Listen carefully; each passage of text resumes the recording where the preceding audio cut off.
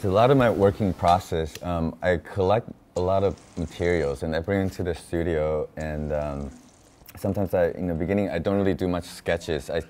Everything, the look of the piece kind of determined by their function. If I want to put in like a light, and then it gets hot inside, so I decided to put a cooling fan, but then the fan needs to know when the light is on. So I put the microcontroller to tell the fans like, oh, the light is on, so it's going to get hot inside, so it'll cool off the interior. So, and then everything's just kind of keep building, and so the aesthetics just kind of keep growing as the need of the function.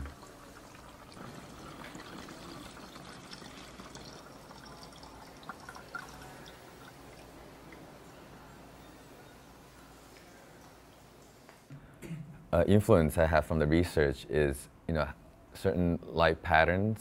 I started thinking more about more diverse blinking patterns and chase patterns and the movements of the tentacles and the piece itself, because a lot of stuff in the deep ocean is kind of everything moves in slow motion. And I was trying to use more fans to create these kind of slow moving movements.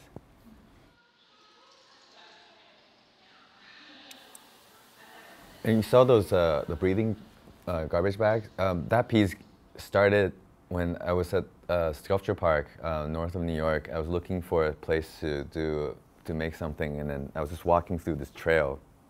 And then I came across this, like a pile of garbage, just kind of sitting there. And I think those trails, people maybe do morning jogs, and I thought it would be funny that when people are walking by and that this one bag just breathing, it's like it's coming alive. And so then I put one there, and I had it set on the timer so it turns on every morning around 5 a.m. and shuts off at like 7, 8 p.m.